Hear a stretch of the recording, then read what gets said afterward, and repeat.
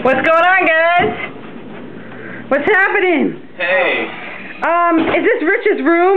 No, this is my room. Joe's bed is the most comfortable bed in the hotel. Yeah, this is the best bed.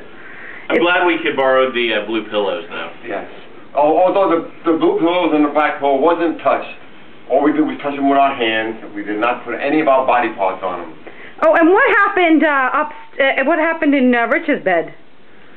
That's up to him and Elisa. I don't ask questions. Don't ask, don't tell. Actually, nothing happened because we put a sheet on it.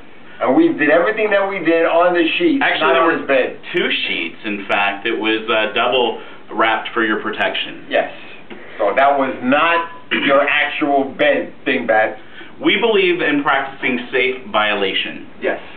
So Rich was never actually violated in any of the acts? Never violated at all. But he didn't show any sense of humor during any of the footage. I don't understand that. I know. Is it one of those things where you can dish it out but you can't take it? I don't know. I don't know. I remember what we did to Brandon's room a couple of years ago. I mean, that was kind of like a lot of stuff. That was a lot of stuff. Yeah, a lot of stuff. I don't see why we couldn't have a little joke with Rich. Right, and this was like improv, like tonight, the show, Second City, right? There you go, there you go, absolutely. And so any parting words of advice? Trust your friends? Trust your friends, and those who give it should be able to take it. And Ditto. the end. Ditto.